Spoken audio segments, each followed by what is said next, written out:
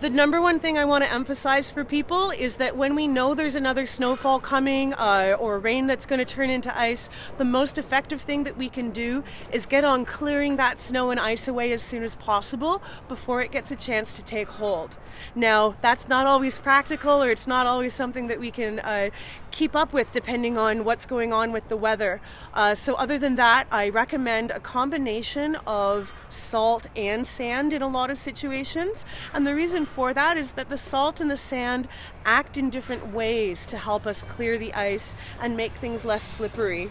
I also recommend that people make decisions based on what seems to be the most cost effective and what might have the lowest amount of environmental impact.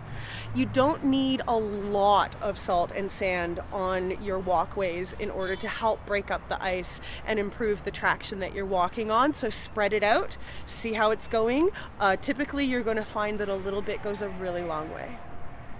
Here's some of our road salt again. There's no point in putting big piles and chunks of it on the ground. The most effective thing is to spread it out. You can buy spreaders that will help to do that for you, or you can do something like put it in your hands, really spread your fingers out and give it a good shake. Something like that is going to help to spread it around in a way that you get the results without overusing the salt.